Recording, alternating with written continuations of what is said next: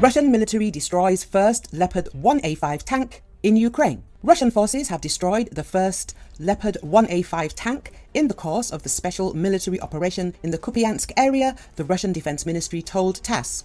The commander of the Battlegroup West has again lauded the successful actions of an anti-tank system crew of the 1st Tank Army who destroyed a Leopard 1A5 tank. The ministry quoted Vladimir Lugovoy, deputy commander of the Western Military District. According to Lugovoy, the tank was trying to break through the defenses of Russian forces but was burnt down.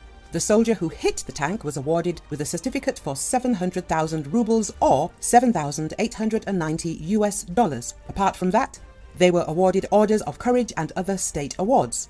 In early November, the German government announced the supply of 25 Leopard 1A5 tanks to Ukraine. It also supplied reconnaissance, drones and radars. Germany, in collaboration with its allies, has already provided Ukraine with several dozen Leopard 1A5 tanks. The vehicle boasts excellent optics and a 105mm cannon, but its armor is comparatively weak. On the front line, the Ukrainian Leopard 1 was observed without any additional protection, such as dynamic defense systems or grids to counter kamikaze drones, leaving concerns about its vulnerability.